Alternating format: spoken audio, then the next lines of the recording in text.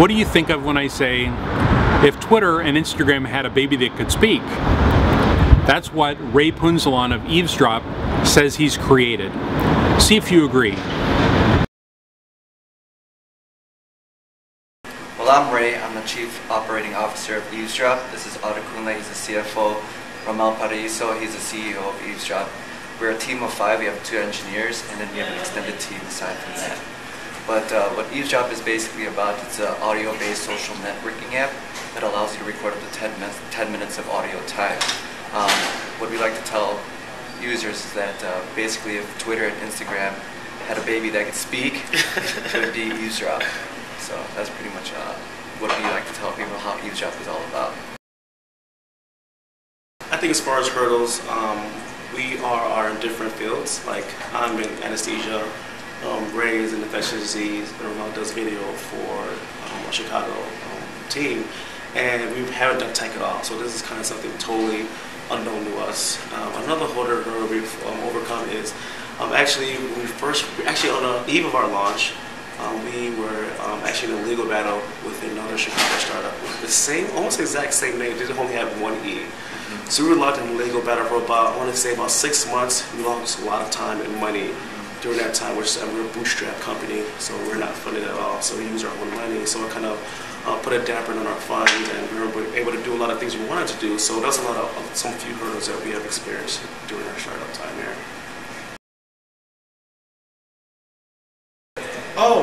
Well, last year we were at South by Southwest as well, and we were on Mashable. They wrote 3 articles about us. We're in Inc. magazine as one of 4 startups to look out for. And it was our first time working on an app, so we didn't expect all that exposure. We were actually coming in here just to get feedback from everybody on our app. And we wanted our app to be launched at South by last year, but we didn't get accepted at the App Store. So we had to change our direction about how we wanted to promote it. And so having all that exposure, people were thinking we were a big company, but we weren't. We wanted to go under the radar and just really develop the app slowly. So we continued with our plan when we launched April of 2013. We didn't really do a lot of advertising or marketing. What we did was any user that downloaded the app, we engaged them. We talked to them, emailed them, say, hey, what do you think of the app? What changes would you like? And we kept doing that for about 6 months and taking notes, and we completely redesigned it. And this year we launched our redesign, our update, just this past Friday, just in time for startup debut and startup spotlight. And we overcame that. We changed things around, and I think now we've learned so much from starting an app to where we are now. Because we've never done it before. And this time, I think we're pretty confident. Well, a lot of our, when creating a product, a lot of our stuff are done back end, so a lot of our communication is done by Google, Hangout, GitHub. We use WhatsApp a lot, so we actually have one of our engineers based off of London, so we communicate via email, GitHub and such. So a lot of those resources we mainly rely on in creating and developing this app. I mean, we're talking through email, through WhatsApp, Google Hangout is great, but at the same time it's tough because sometimes the communication is lost, or we can't get things done quickly enough because of the time constraints. So I think, whenever we get together in the same room, I mean, even us 3, we all live in Chicago, but we don't get to hang out and work on this together in the same room all the time. But whenever we do, the energy is great. Our minds start flowing. I mean, just being here at South by, we just came up with more ideas to develop the app, some new features that we want to do. And we're really excited about it, and I think what inspires us to keep going is just the fact that we could create more things with the app. It's such a simple idea, sharing audio, with people, sharing that voice, and just having that free-flowing thought instead of texting and changing and editing. You can just speak your mind and hear all the mistakes that you do, and just that natural humor. I think that the audio component is what's important. I think that it's missing in social media now, actually how powerful the voice can be. So we want to just sort of emphasize that on social media now. And I think another valuable resource that we actually haven't said yet is our friends and family who have supported us like through the beginning and end. I mean, like we just shot a whole commercial, and it was shot with the help of our friends, family, you know, people donating their time and their video editing. So like a lot of people have helped us through this journey. So I think our friends and family have been an invaluable source as far as support, like mentally, physically, emotionally, all that stuff. So I think that's kind of helped us out through this journey.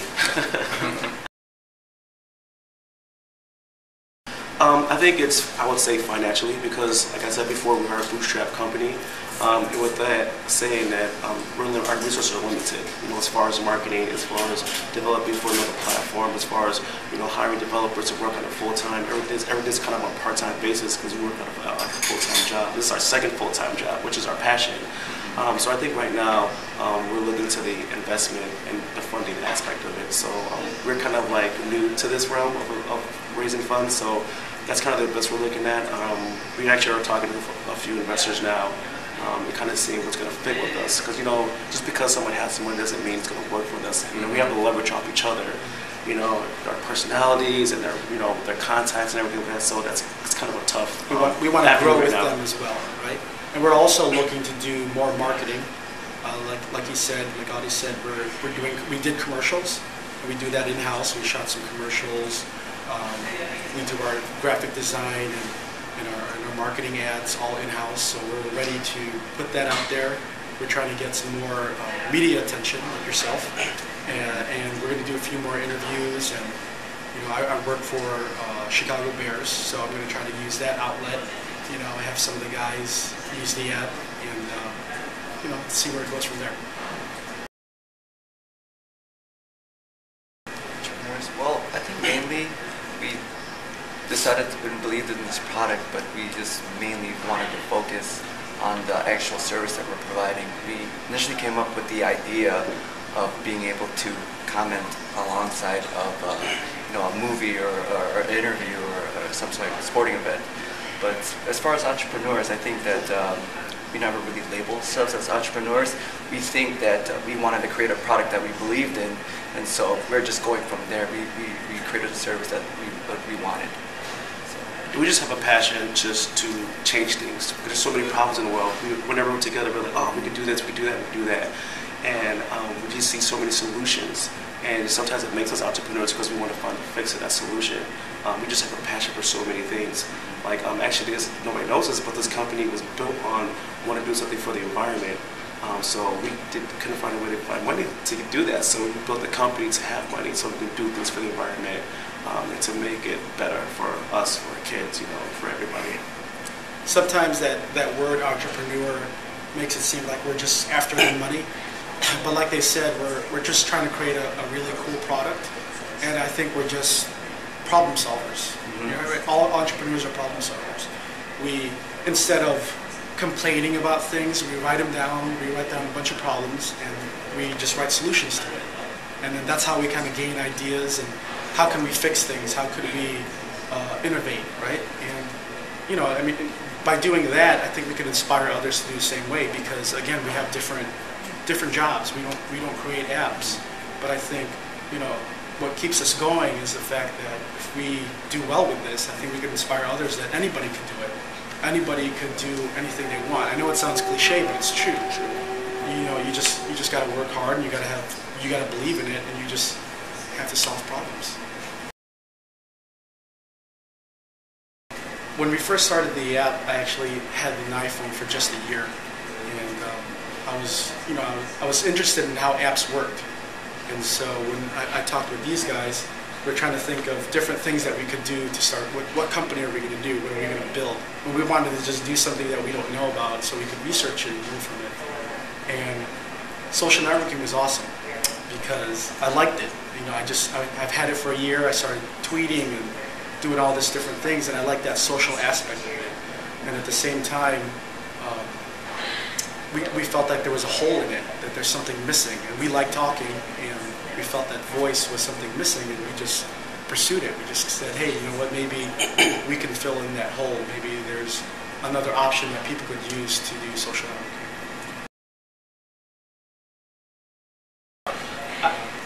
I think think that they're gonna love it because I always say this. I think that voice is lost in social media. I think that we use a lot of text-based communication around Twitter or on WhatsApp or texting. I mean, people are communicating through texting more than voice nowadays, and a lot of things get mixed up. This communication. I think that we lose the intonations in our voice and the emotion in our voice. And I think we just want to bring that personal voice back to social media. So they're going to care about that. I mean, it's better to get like a happy birthday, you know, hey, we're singing, you know, than a happy birthday text. You're on Facebook, you get all these happy birthday messages, but they're all the same. You know, it might be a different user, but they're all the same to me. But when you hear the voice, it's going to touch an emotional part, an instinctual thing that's in you that's going to like strike a chord. There's room for text, there's room for photos, you know, but sometimes when you hear a person's voice, you really, you know, it hits kind of like an emotional sense, right?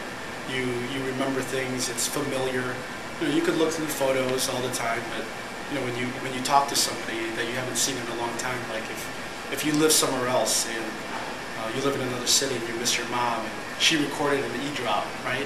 And you listen to it, they'll probably hit you harder than just reading a text like, hey, hope all is well.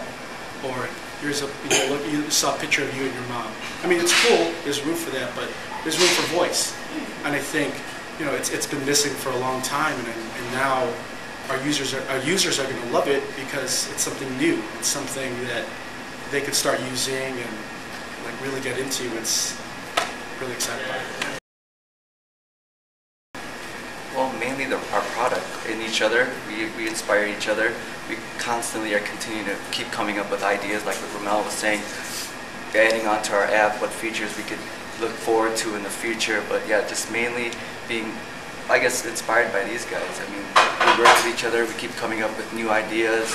Not even just with Eevzdrop, just other stuff, like just problem solving. And we love to inspire others.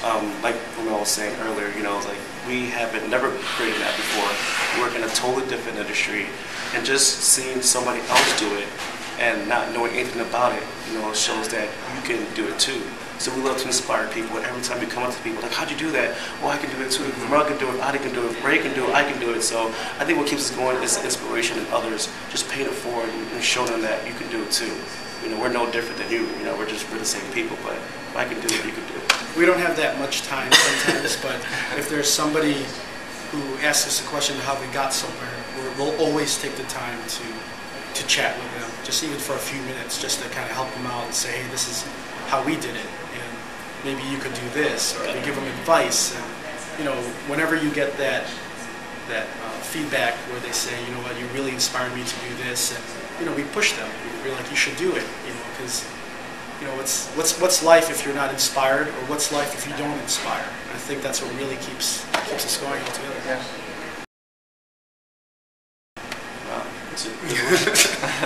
Well, for me, these guys inspire me. My friends and family inspire me.